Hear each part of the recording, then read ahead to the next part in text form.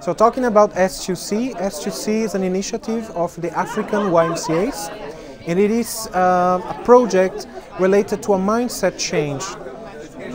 about the African crisis, where young people are subjects and not citizens. So the YMCA in Africa are working with these young people to help them to know that they have rights, that they have possibilities to participate, that they can influence and they can make changes in their own lives and their own communities. And when it comes to migration work, African countries are countries that are both hosting countries for immigrants, but also sending countries of immigrants to everywhere in the world. And this, of course, has an impact.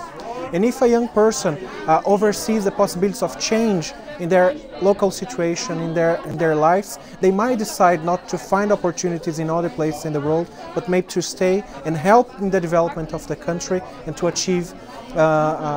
results in their own context without having to break their familiar bonds and these kind of things.